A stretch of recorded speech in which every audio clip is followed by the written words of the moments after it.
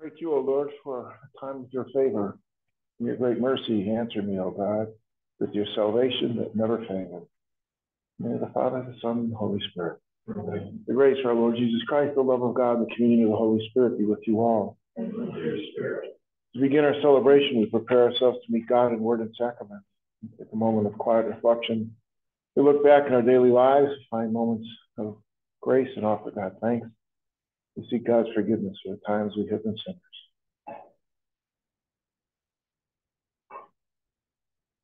Lord Jesus, you came to heal the contrite of heart. Lord, have mercy. Lord, have mercy. Christ Jesus, you came to cause sinners to redemption. Christ, have mercy. Christ, have mercy. Lord Jesus, you plead for us at the right hand of your Father. Lord, have mercy. Lord, have mercy.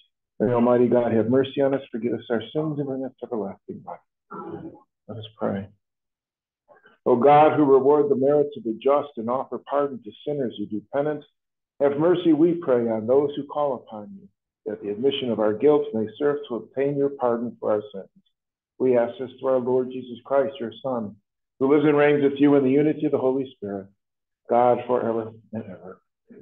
Be seated, listen to the word of God.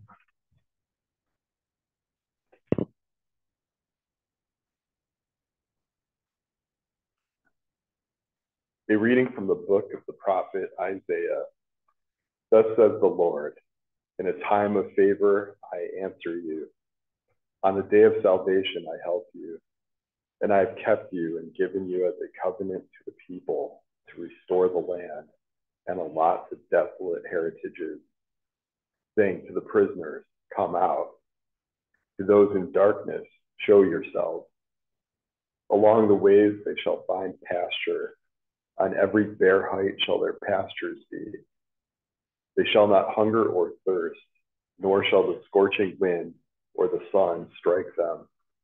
For he who pities them leads them and guides them beside springs of water.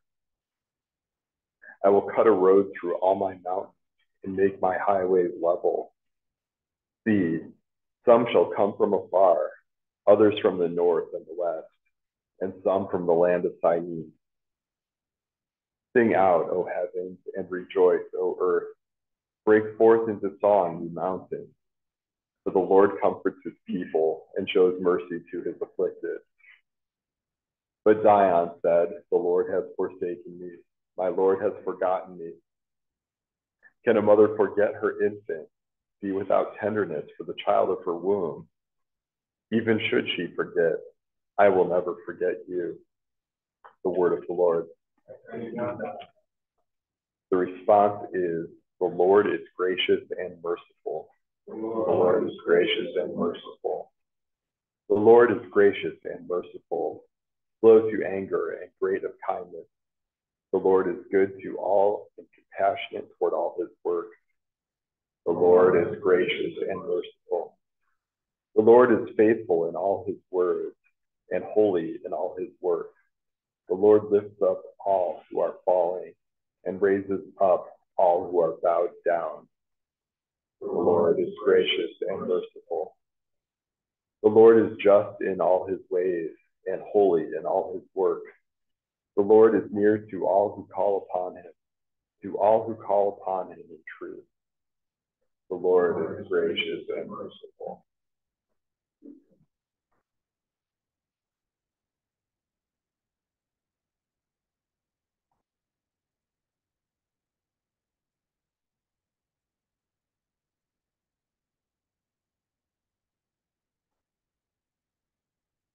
Glory and praise to you, Lord Jesus Christ. Lord Jesus Christ. I am the resurrection and the life, says the Lord. Whoever believes in me will never die. Glory and praise to you, Lord Jesus Christ. The Lord be with you. And with your spirit. Reading from the Holy Gospel according to St. John. Glory to you, O Lord. Jesus answered the Jews, my Father is at work until now, though I am at work. For this reason, they tried all the more to kill him, because he not only broke the Sabbath, but he also called God his own Father, making himself equal to God. Jesus answered and said to them, amen, amen, I say to you, the Son cannot do anything on his own, but only what he sees the Father doing. For what he does, the Son will do also. For the Father loves the Son and shows him everything that he himself does. And he will show him greater works than these, so that you may be amazed. For just as the Father raises the dead and gives life, so also does the Son give life to whomever he wishes. Nor does the Father judge anyone, but he's given all judgment to the Son, so that all may honor the Son, just as they honor the Father. Whoever does not honor the Son does not honor the Father who sent him. Amen, amen, I say to you, whoever hears my word and believes in the one who sent me has eternal life and will not come to condemnation, but is passed from death to life. Amen, amen, I say to you, the hour is coming and is here now, when the dead will hear the voice of the Son of God, and those who hear will live. For just as the Father has life in himself, so also he gave the Son to the possession of life in himself. And he gave him power to exercise judgment, because he is the Son of Man. Do not be amazed at this, because the hour is coming in which all who are in the tomb will hear his voice and will come out. Those who have done good deeds in the resurrection of life, but those who have done the wicked deeds to the resurrection of condemnation. I cannot do anything on my own. I judge as I hear. My judgment is just, because I do not seek my own will, but the will of the one who sent me. The gospel of the Lord. Praise to you, Lord Jesus Christ.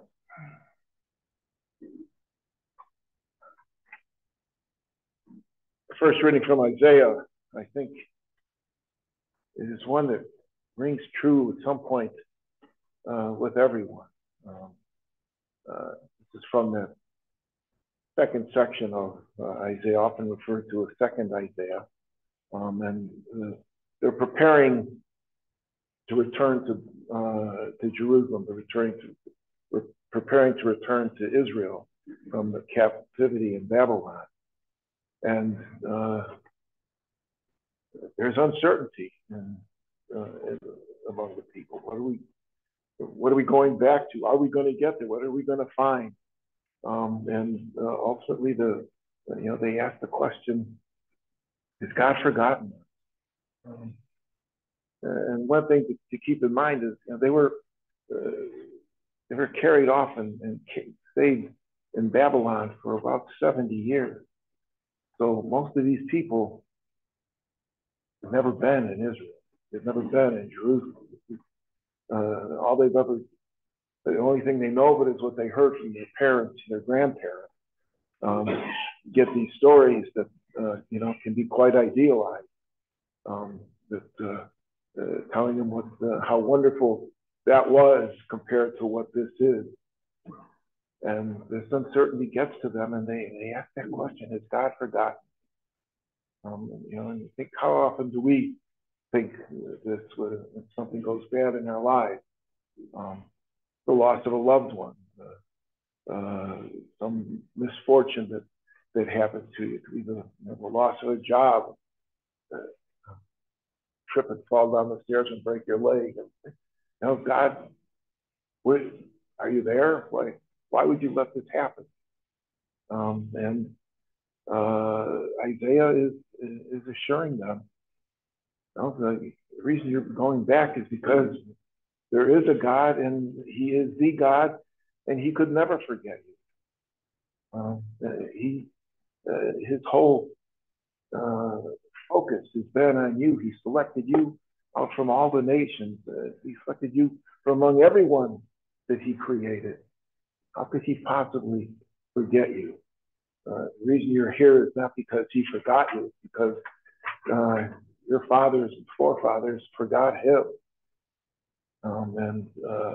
And that's something all of us need to remember. And it's shown most clearly in the gospel to continue the story from yesterday, where he cured the cripple at the pool of Bethesda, the man who could never get to the pool when the waters bubbled.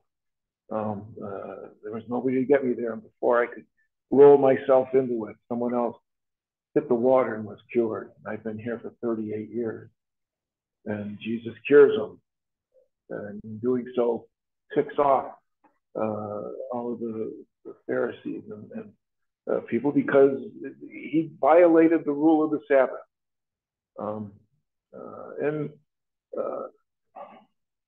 you know, this was an act of God. This was a miracle happening in their midst, but they were concerned about this rule that was there: don't do nothing on the Sabbath. But they were also, in their understanding of it, they were also correct.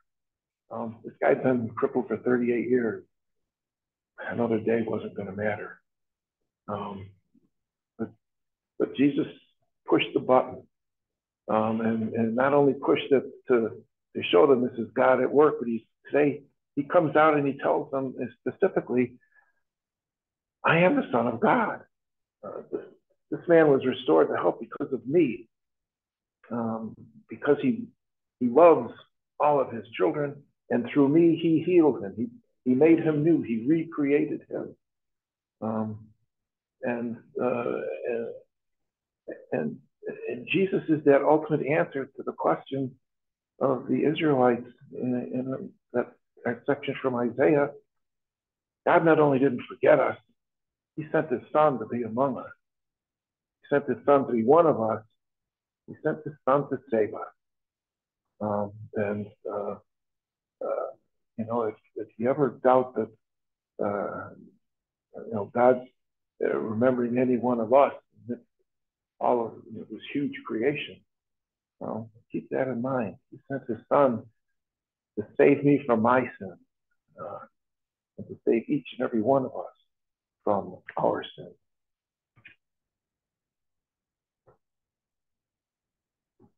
Gather our prayers and bring them before our God. Begin praying for peace in our world, as that God sends the spirit of peace to the minds and hearts of all men and women. This we pray to the Lord.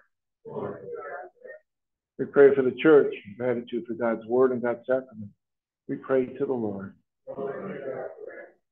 We pray for our nation, as that God watch over it, that God enlighten our leaders with his wisdom. We pray to the Lord.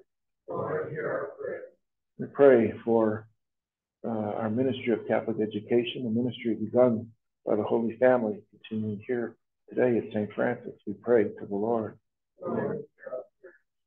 I continue to remember my two Jesuit brothers who've gone to God, Father Dennis Derschel, Father Al Fritsch.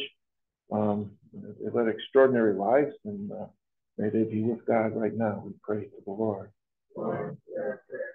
Pray for our students preparing to enter the church, who themselves will be following the way on Holy Saturday. Our RCIA students, we pray to the Lord.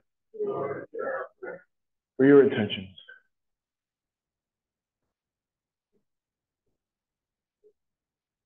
Lord, hear our prayer.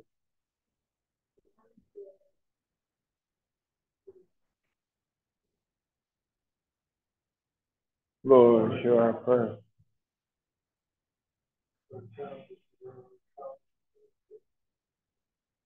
Lord, hear our prayer.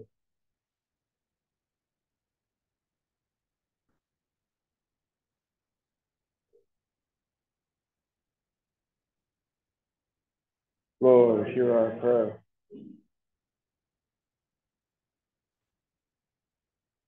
Loving God, we come before you, bringing you our hopes and desires. We've given voice to others held silently in our hearts, but all of them offer to you through your Son, Jesus our Lord, who lives and reigns with you in the unity of the Holy Spirit, God forever and ever.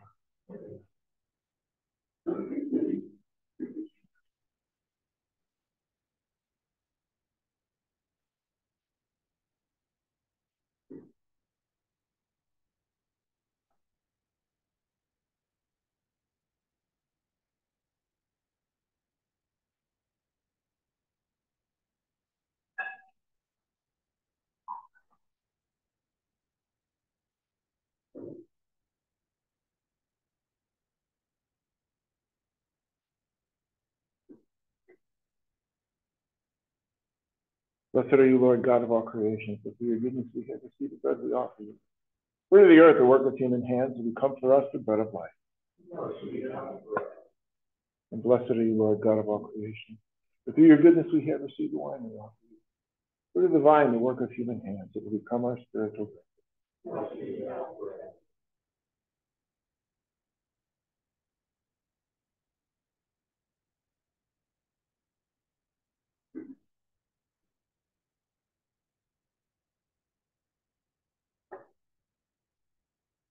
Pray, my sisters and brothers, that my sacrifice and yours may be acceptable to God Almighty Father. May the Lord accept the sacrifice of your hand for the praise and glory of his name, for our good and for all his church. May the power of this sacrifice, O Lord, we pray, mercifully wipe away what is old in us and increase in us grace of salvation and newness of life. We ask this through Christ our Lord. The Lord be with you. Lift up your hearts. Let us give thanks to the Lord our God. It is truly right and just, our duty and our salvation, always and everywhere to give you thanks. Lord, Holy Father, Almighty and eternal God, for through bodily fasting you restrain our faults, raise up our minds to bestow both virtue and its rewards through Christ our Lord. Through him the angels praise your majesty, dominions adore, powers tremble before you. Heaven and the virtues of heaven and the blessed seraphim worship together with exultation. May our voices, we pray, join with theirs in humble praise as we acclaim. Holy, holy, holy Lord, God of hosts. Heaven and earth are full of your glory. Hosanna in the highest. Blessed is he who comes in the name of the Lord. Hosanna in the highest.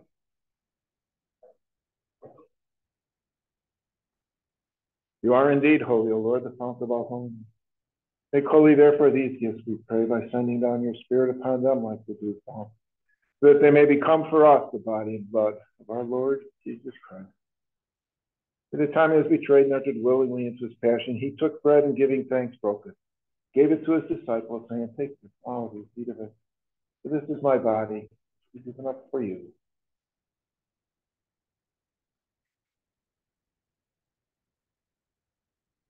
In a similar way, when supper was ended, he took the chalice. Once more giving thanks, he gave it to his disciples, saying, take all of you, drink from it. This is the chalice of my blood, the blood of the new and eternal covenant, poured out for you and for many for the forgiveness of sins. Do this in memory of me.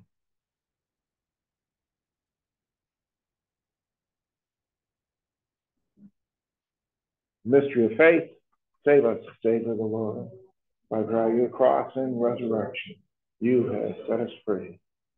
Therefore, as we celebrate the memorial of his death and resurrection, we offer you, Lord, the bread of life, the chalice of salvation, giving thanks that you have held us worthy to be in your presence and minister to you. Humbly we pray that, partaking of the body and blood of Christ, we may be gathered into one by the Holy Spirit. Remember, Lord, your church spread throughout the world. Bring her to the fullness of charity. Give us Francis, our Pope, and Jeffrey, our Bishop, and all the clergy.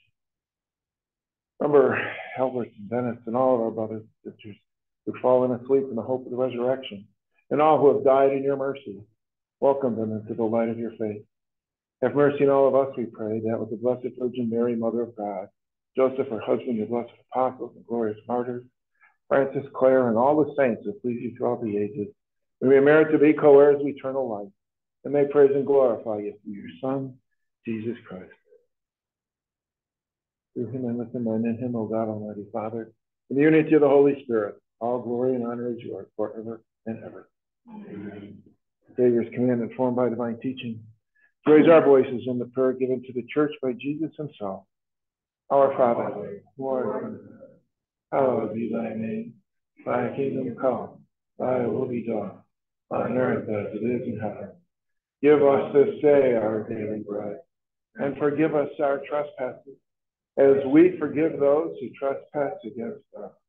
And lead us not into temptation, but deliver us from evil. Deliver us, Lord, we pray, from every evil. Graciously grant peace in our day, that by the help of your mercy we may be always free from sin and safe from all distress, as we await the blessed hope, the coming of our Savior, Jesus Christ. Lord Jesus Christ, you said your apostles, peace I leave you, my peace I give you. Look not on our sins, but on the faith of your church. Graciously grant her peace and unity in accordance with your will, who live and reign forever and ever. Amen. Peace of the Lord be with you always. Let's offer each other a greeting of God's peace.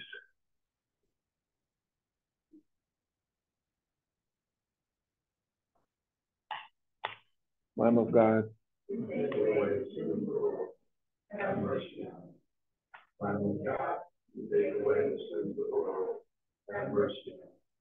Lamb of God, who take away the sins of the world, grant us peace.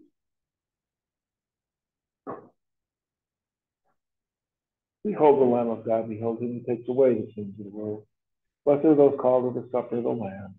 Lord, I'm not worthy that you should have brought under my roof, and only say the word.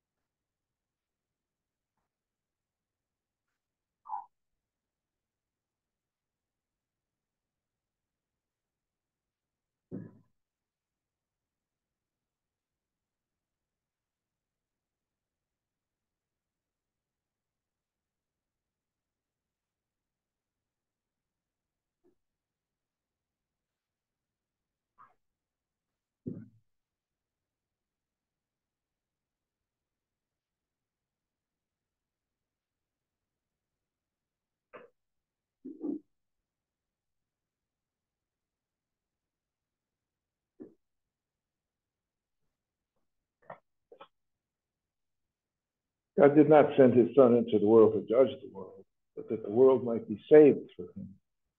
Let us pray.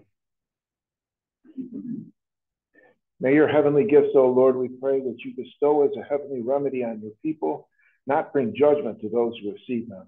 We ask this through Christ our Lord. Amen. The Lord be with you. Bow your heads and pray for God's blessing.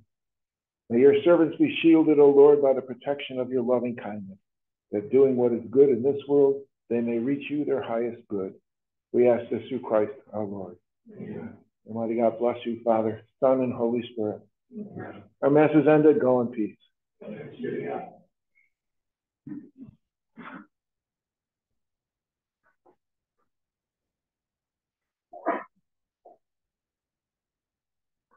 you. Bless you again.